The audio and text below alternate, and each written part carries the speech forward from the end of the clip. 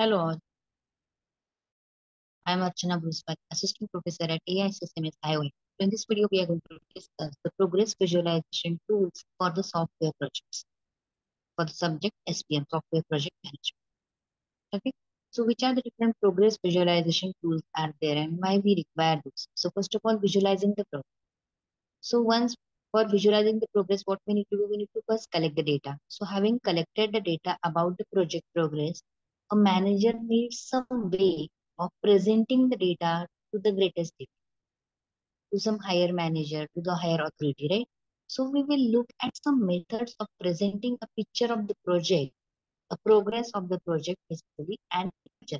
So some of these methods are there, such as the Gantt chart, which provides a static picture, a single snapshot, whereas the others, such as timeline charts, try to show how the project has progressed and changed through the time. So there are the different tools are there. For example, Gantt chart, timeline charts, sleep charts, ball chart. So we'll look at some of the tools over here. So the first one is a Gantt chart. So it is one of the simplest and oldest technique for tracking the project progress. This essentially an activity bar chart. You can see over here it is activity bar chart. Here is the activities and here the bar chart is drawn based on the activities and its start time and end time and duration. Okay. So this bar chart indicating the scheduled activity, dates and durations frequently augmented with the floats.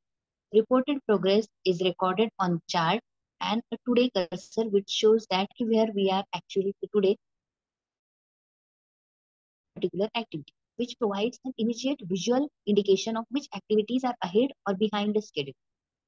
This cursor is giving the indication of which activities are ahead or behind the schedule. So this is the one of the way to represent the project progress. Okay, the other way is the sleep chart. So this is one more tool. So slip chart is a very similar alternative used by the project manager who believe it provides more striking indication of those activities that are not progressing to schedule. The more the slip line bends, here in the slip chart is basically shows the slip line. The more the slip line bends, the greater the variation from the plan. The more the slip line straight, it is means there is no variation from the plan. So additional slip lines are added at intervals and as they build up, the project manager will gain an idea as to whether the project is improving or not. So a very jagged line indicates the need for rescheduling of the project because many of the activities not meeting their deadline. They are ahead of the schedule, ahead of the schedule. Okay. So in that case, we need to reconsider the schedule. So circle will therefore contain only the two dates, the original and the most recent target date. So here it is the example of the sleep chart. You can see here. Here you can see this is sleep line. It is the more jagged sleep line over here. It means what? Here it shows that it is the indication that we need to reschedule the particular planning of the project or the particular planning of particular activity. So this is the one way to show the project progress or visualize the project progress. The another way is the ball chart. So what is the ball chart? A ball chart is somewhat more striking way of showing whether or not the targets have been made is to use the ball chart. Means in this ball chart is basically we make the use of circles and the circle will contain the activity details and we can color those circles based on whether they are meeting the schedule or they are ahead of the schedule. Okay, so in this, the circle indicates the start and completion points for the activity. The circle initially contains the original schedule dates, where whenever revisions are produced, these are added as second dates in appropriate circle until an activity is actually started or completed when the relevant date replaces the revised as. So when actual start or finish date for an activity is later than the target date, the circle is colored red. If it is going to finish later than the target date is supposed today's date, and if it is going to finish after that, means what we need to color that circle in red. So where an actual date is on time or earlier than the target date, then the circle is colored as green.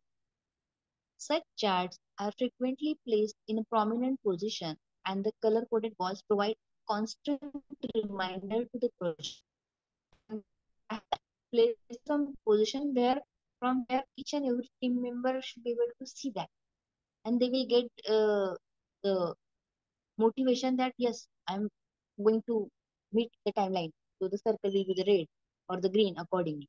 So where more than one team is working in close proximity, such a highly visible record of achievement can encourage competitiveness between teams. Another advantage of wall charts over Gantt charts and sleep charts is that they are relatively easy to keep up to date. Only the dates and the possible colors need to be changed based on the whether they are meeting the timeline or not. You can see here the example wall chart.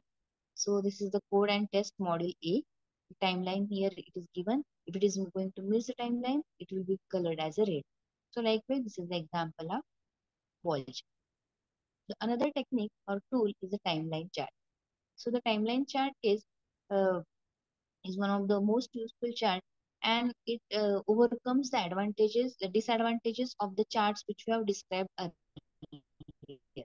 Okay, so that they do not show the clearly the slippage of the project completion date to the life of the project, the earlier chart which we have seen. Knowing the current state of the project helps in revising the plans to bring it back on target, but analyzing and understanding trends help to avoid the slippage in the future projects. Okay, so timeline chart is a method of recording and displaying the way in which the targets have changed throughout the duration of the project. And the timeline chart is useful both during the execution of a project and as a part of post implementation review. Analysis of the timeline chart and reasons for the changes can indicate failure in estimation process or other errors that might, with that knowledge, be avoided in the future. So these are some of the techniques we have seen here for which are used for visualizing the project progress. Thank you.